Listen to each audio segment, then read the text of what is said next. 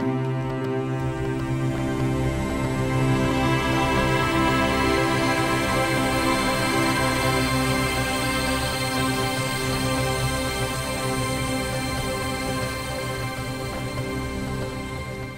and welcome to our half-year results presentation. I'm joined in this virtual meeting by Chris Belsham, Group Finance Director. I'll take you through the operating highlights. Chris will then run through our detailed financial performance, and then I'll come back and highlight our strategy going forward. It's great to report another solid performance from NWF in spite of multiple challenges: COVID-19, Brexit, and a cyber incident. It continues to highlight the real resilience of the group, and we continue to develop in line with our strategy. I'll now move straight to the key results. It's a solid performance in line with expectations. Revenue is down, but that's as a result of a lower oil price. We've actually had increased activity in both our fuels division and also in food. The key number that I always focus on is the headline profit before tax. You can see on the right-hand side of 2.5 million. And in point of fact, that's the second highest in the last 5 years. It's lower than prior year, as we anticipated, because we have some of the startup costs of Crew in the first half. Equally important as profit is cash, and you see net debt is at a comfortable level of 16.5 million. That's at 0.9 times headline EBITDA, so the board is comfortable at that level. And in line with our normal policy, we are paying a 1 pence per share interim dividend. Market expectations are for an increase in the total dividend for the year, and we're comfortable with that at this stage. I've got a slide now which is talking about the impact and response to COVID-19, which obviously we're all continuing to live through. I think the key thing is NWF employees, we're all key workers, we're feeding and fueling the nation, and all business activities remain fully operational all the way through the period as they were last March and as they are today. And as a group, we're not using any government support packages, and we've not furloughed any staff. What we have seen is an increase in demand from supermarkets for food from Boughey and lower demand from food service. What we saw last March was an increase in domestic demand for heating oil. We haven't seen that subsequently. Demand in the first half of fuel has been quite normal, and feed demand has been stable. We've got good financial strength as a group. We've got a £65 million facility, and as we said, we've only got debt at 0.9 times EBITDA. And we also have a progressive dividend policy. We've continued to pay a dividend through this period and anticipate doing so for the full year. But now move on to the fuels division. Here we've had very positive trading, traded actually ahead of our expectations as a consequence of higher volumes, improved product mix, and the benefit of the acquisitions. Like-for-like sales were stable, and you can see our overall volumes up just under 5% as a consequence of those acquisitions. Positively, we sold a better mix of products. So we sold more gas oil, which is also known as res diesel, and less road diesel. And that's a higher margin product, and therefore we've got a gain in our overall business performance. The acquisitions have performed well. They now represent some 18% of our total volume. And in the period, oil prices were reasonably stable, moving between around $38 a barrel to $48 a barrel. But critically, they were 30% lower than the same period in the prior year. So that's why our revenue numbers as a division and also as a group are lower. We continue to invest in acquisition resource, and Chris will talk about this later, but we've re-engaged and restarted acquisition activity supporting the growth of this division.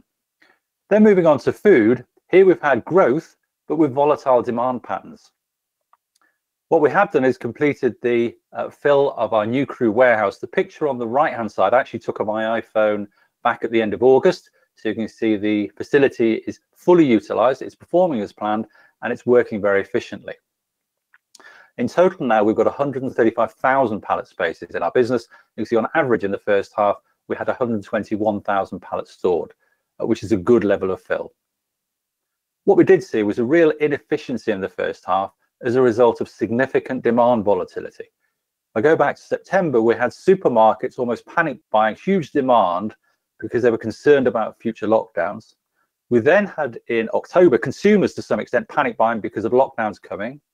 Then in November and into December, we had some additional demand because of concerns about Brexit on the 31st of December.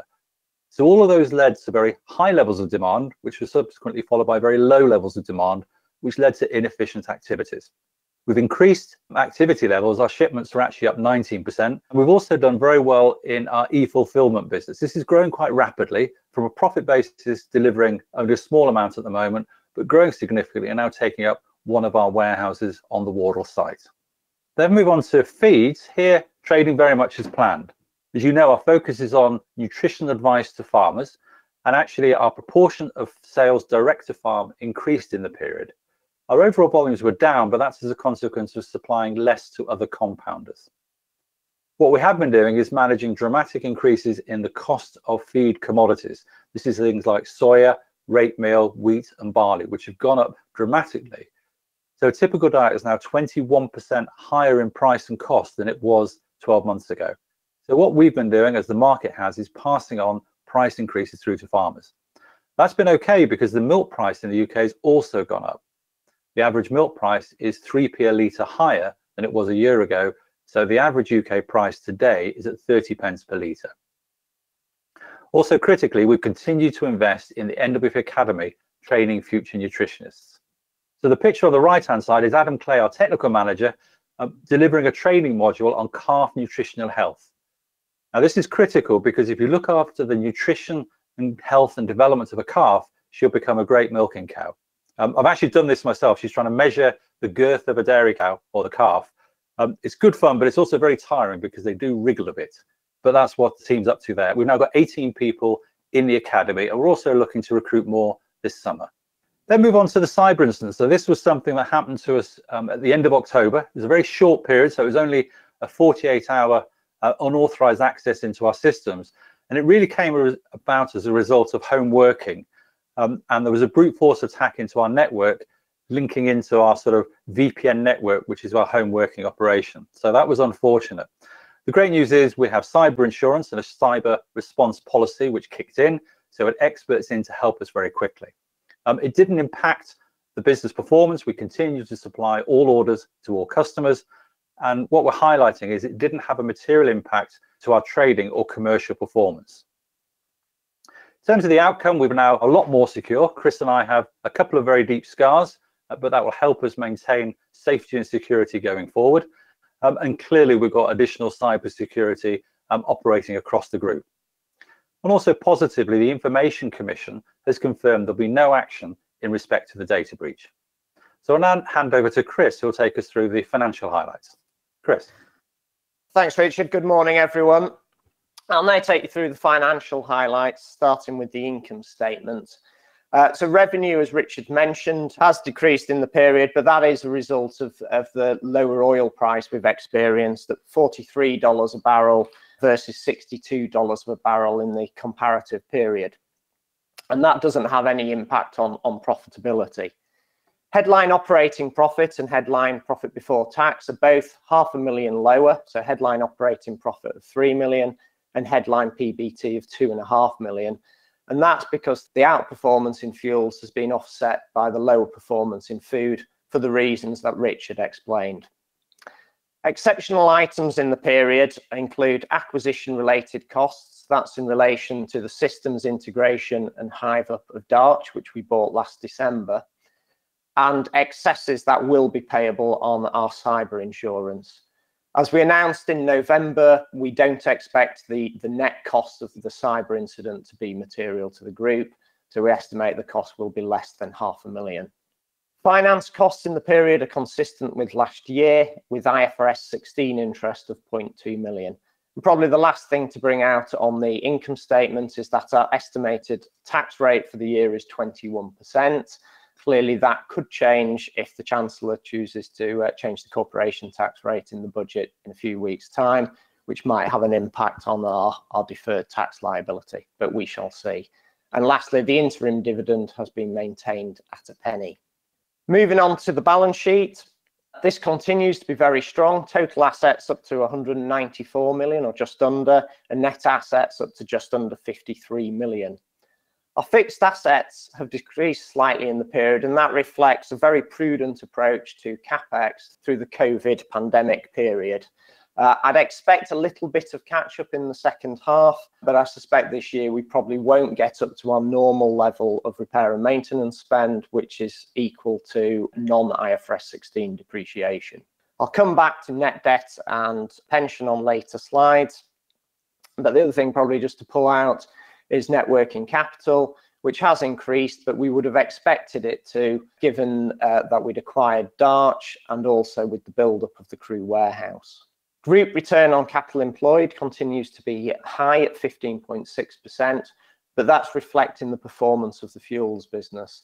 Clearly in food and feeds, the levels of return are a little bit disappointing, and we look forward to those coming back as earnings improve in those two divisions. Moving on to the pension, our accounting deficit has reduced to 18.7 million, and you can see in the chart on the right, that's really a result of the increased asset value, with our contributions offsetting the change in liability assumptions. We also concluded our triennial valuation to December 2019 in the first half. That resulted in a valuation of 16.8 million versus 19.9 million at the last triennial valuation. As a result, we've agreed with the trustee that the recovery payments will stay at 1.8 million until May 22, and it'll be 2.1 million thereafter. In addition, those recovery payments from January 22 will increase in line with the growth in dividends. So if dividends have grown 10% from the period from May 19 to January 22, then that 2.1 million will be 10% higher. At that level, it's not a constraint on group development, given the facilities we have available to us. In terms of the cash flow, probably only a couple of things to pull out here. So firstly, that working capital outflow, very normal for this time of year. We always have a seasonal outflow, and we've also seen commodity prices increasing over the period. The other thing just to pull out is the M&A payment, and that's in relation to the finalisation of the completion accounts on Darch. That business had a significant amount of surplus working capital in, so an extra payment was required. Overall, net debt is still low. If you look at the chart on the right-hand side of this slide, our cash flow before development expenditure over the last 12 months has been 5.5 million. Normally, we would guide that we generate about 2 to 3 million of cash before development expenditure, so exceeding that, and that really reflects the profits we had in fuels in the back end of the last financial year. We continue to have 65 million of facilities available with NatWest Group, and that's until October 2023. And the significant amount of that is the invoice discounting facility of 50 million. Our average net debt across the period was about 20 million. So we had about up to 40 million of facility headroom on average across the period. So plenty of financing power there available for group development. Final point on finance is that we had the RCF fully drawn through the period, but have subsequently repaid 7 million of that after the period end, which reduces our interest costs slightly. I'll now hand back to Richard to talk through group development. Okay, thanks, Chris. And start off with the summary. And what we have is a very clear development strategy. As you recall, we've got a diversified source of earnings, which reduces risk. We've got cash generative businesses, and we operate in large, stable markets. So that gives us security and underpin, but we're also ambitious as a business to develop. And the key focus in terms of that development is consolidating the fuels market. It's a highly fragmented one, and I'll take you through that in a little bit of detail. In our food division, we want to optimize the customer mix and continue to develop our value-added businesses. That's things like e-fulfillment and also pallet line. But in line with the expansion of Crewe, if there are major contracts that we can pick up with food importers or distributors, we could look to expand the business with a back-to-back contract. In feeds, we look to continue our consolidation of the UK ruminant feed market. And critically, as we said earlier, we're promoting personal development with the NWF Academy and looking to recruit another 9 into that academy at the end of this financial year. Then move into the fuels market in a little bit more detail. Here, critically, this is a very fragmented market. If you look at the pie chart on the right-hand side, starting at 12 o'clock and going to 3 o'clock are the top 10 players in the market. You see the small red slice is NWF. So we are third in the market with a 2% market share. It's actually doubled in the last 10 years, but still relatively small. That large grey area represents about 150 businesses which are smaller than that top 10. So it's a very fragmented market, and therefore there are lots of opportunities to have discussions with potential players and acquire businesses to consolidate further. On the left-hand side, I've shown you BP's energy outlook from 2019, which shows the demand for oil is relatively stable up to 2040. And for NWF, the most critical market for us is domestic home heating. And there are some 1.4 million homes that are off-grid in the UK and use oil to heat their homes. And right here now, there isn't an alternative in terms of a boiler for those customers to use. So for the foreseeable future, there will be a sustainable demand for oil across our key customer bases. So that says it's a sustainable market, and that says there's an opportunity for consolidation. Then really show you our track record, and this is over the last 2 years, we've acquired 5 businesses and added just under 30% to the size of our network. On the right-hand side, you can see the map of the UK and where those businesses have been acquired. In terms of our operating area, it's Great Britain, so apologies to anyone in the north of Scotland. And just to highlight, Chris and I have been to Inverness in the last 12 months, so we are looking north of the border, but it is Great Britain only in which we're looking to operate. Our model is very clear. We acquire businesses and retain the brand. So the front end of that business, as far as the customer or the consumer is concerned, is unchanged. So we maintain the business, then integrate some of the back office operations. And our track record is shown in the chart at the bottom. You can see 10 years or so ago, we're doing just over 300 million litres. And our last 12 months number is now up to 700 million litres. So quite significant growth. I'll now hand back to Chris, who's going to take us through sort of current position of acquisition and how we're moving that forward. Chris. So we've got 4 clear criteria for M&A that I'd like to highlight. So the first is that we're very clear on what we're actually trying to buy. So that's fuel distribution businesses in mainland UK. We want businesses that have a good local reputation and brand, and importantly, a strong domestic customer base. And then we like to have some potential for margin enhancement or some cost savings, but we take a very prudent approach to valuing those.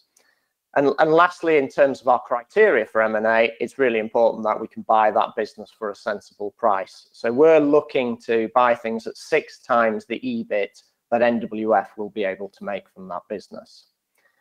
Once we've agreed a deal, we have a standard M&A process that's led by the PLC team. And we use the same legal, financial, and environmental due diligence providers who know what we want, what risks we're specifically interested in, and that therefore have a very tailored approach to us. We do our commercial and operational due diligence in-house, but again, we have a standard flow of work that we use to do that. And we also have standard legal documents to make the process as seamless as possible. Once we've bought the business, we then have a detailed integration process. And as Richard says, what we're looking to do is leave the front end of the business, the bit the customer sees, intact, while we fully integrate finance, IT, credit control, and operational aspects so that we have full control, but the front end looks the same to the customer. We're keeping the bit that's valuable. And whilst we've had a pause on M&A activity, we have spent more time just refining that integration process. And lastly, the key point is the pipeline of opportunities. So COVID hasn't impacted on the long-term dynamics that drive the consolidation opportunity here. And that is that we have a large number of small businesses that are owned by people who are close to retirement age and keen to realise a capital gain. In the short term, it's a little bit stickier to get transactions done because it's harder to have face-to-face interaction, but we're very confident that as things start to ease up, then the pace of that can accelerate. And even while we are in lockdown, we have live discussions taking place. So we are confident deals can be done even in a lockdown environment. Okay, thanks, Chris. So what I've put up here is our ESG framework. It's on our website and it was also detailed in our annual report in the summer. And in our ESG framework, we have 4 key pillars. The first one is creating a culture of safety. And in the first half, there's been a real focus on machinery guarding in feeds.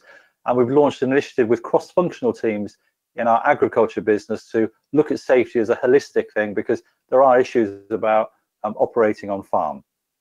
In terms of investing in people, this has been a big item for us in the last 6 months and 12 months.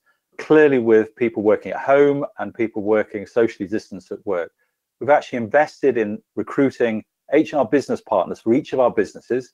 We've put in regular employee surveys to really understand the pulse of our organisation. And it is fair to say our teams are struggling currently with the lockdown from continued home working, but we're doing all we can to maintain the motivation and communication with all of our teams. We look to build strong partnerships, particularly with our key food customers, and we've got good contract renewals which have happened there.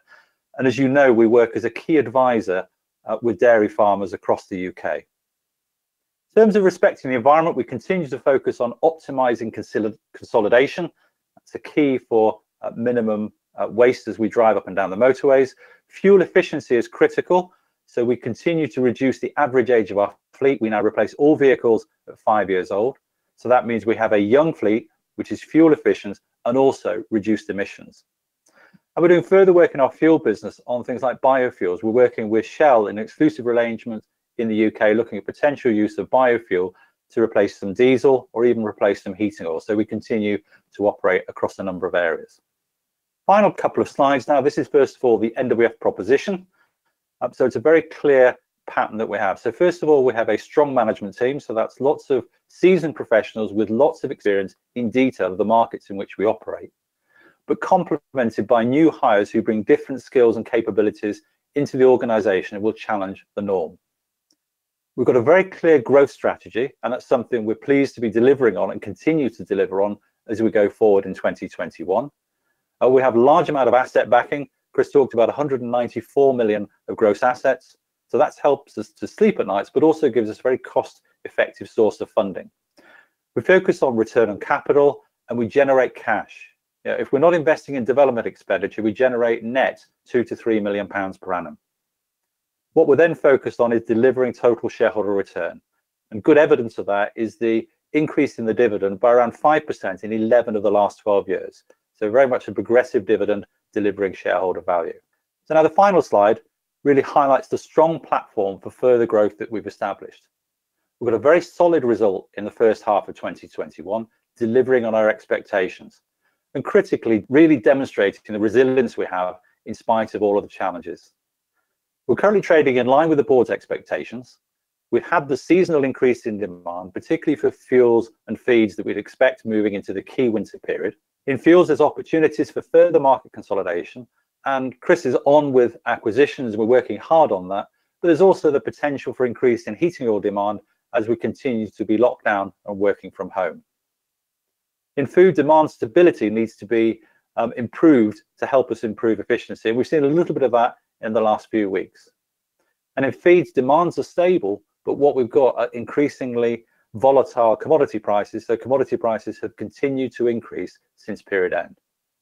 And so finally, I'm pleased to report we've got confidence in the future development opportunities and the outlook for the group. So that really concludes the presentation. Now happy to open it up to Q&A. And we've got a question from Charles Hall from Peel Hunt. Good morning, Richard. Good morning, Chris. Hi, Charles. Could you just comment a bit about the opportunities in fuels and acquisition potential, both in terms of talking about the pipeline, the speed of acquisition, maybe the propensity of owners to sell post-COVID, and just comment as to whether any of your thoughts on acquisition prices and returns have changed compared to pre the pandemic, i.e., is it more attractive now and there's a bigger land grab and you might be prepared to pay more? That's several questions, Charles. Yeah, but quite a lot. I'll have to go that first, Richard, and you can chip in. So if I deal with the last one first, I don't think it's changed the valuation parameters. Clearly, as we have domestic focused fuel businesses will have had a positive trading experience through COVID, but we saw with the beast from the east that doesn't tend to change people's long-term view on the value of their businesses. So I think our valuation parameters remain the same. In terms of the scale of the pipeline, I think similarly that's the same as it was before COVID. So those dynamics I talked about with the age of the people who tend to own these businesses is the same. And there may be an element of, once they've got through this period, actually they think now is the time to retire. So there might be a little more actually of a push to sell once we've got through this phase of the pandemic. Obviously, milk prices have risen, which offsets the increase in costs of feed for dairy farmers. But can you just comment as to whether you're seeing any change in market dynamics, because that can be a potential change in supplier if there's an opportunity to play one supplier off another when you get sharp increases in prices, or are you seeing farmers being loyal during this period? It's a fascinating market environment, because it's something we haven't seen to this extent before, this amount of volatility. So what it means is farmers are getting a reasonable price for their milk, about 30 pence per litre, and that has absorbed the cost increases in feeds that we've delivered so far. There are further cost increases or prices that are going up over the next few months, and that could cause a bit of pressure. However, the dynamic is we're not seeing any real movement of farmers from one supplier to another. And that's because actually, if you have new business, you'd need to charge it at the full price of the replacement commodity, and therefore new business prices would actually be higher than existing business. It's an unusual situation. So we may have customers who've got a fixed price for a period of time. That price might have been fixed in September. So they might be currently enjoying a price at something like 40 or 50 pounds per tonne below the current replacement market price. So no compounder is aggressively going out there for new business, because it would be a requirement to therefore buy expensive raw materials to manufacture that product and deliver. So fairly stable in terms of customers. The key will really see what happens going into the summer as people come off fixed price contracts, and what happens with commodity prices at that time, and also the milk price. We'll go to Peter Ashworth from Shorecap. Morning to you both. Following on Charles's question, he rather asked the question I was going to do, but being a bright man who's ahead of me in the pack, do you think CGT changes and the idea that when you sell your business, you may, in the very near future, face a different tax background, that may stimulate some of the people who are in the independent sector to sell? Could that help the pipeline without making? Could help and hinder, actually, Peter. So there are conversations we are having at the moment that are being fueled by the fear that the CGT rate will increase significantly, which is helpful. And I'm old enough to remember this happening last time round in sort of early 2008. The flip side is actually if the CGT rate is lifted to a very high level, then the differential between realising a capital gain or just continuing to hold the business and earn income starts to be chipped away. So the ideal would be there's the threat of it happening from our perspective, but then it doesn't actually happen. And that's the end of questions. Richard, do you have any closing remarks? Nothing significant, really, just to say it's a solid start to the year, robust first half. The key winter months are where we're working through at the moment, and we're navigating through those fine. So we're comfortable that analysts have us down to maintain full year expectations. And it's one where resilience has really been the key. And we're thinking of all the challenges we've had in the last 6 months. So certainly over the next 12 months, we'd hope there are less challenges for us as a management team and a board. And we continue to focus on the growth and development.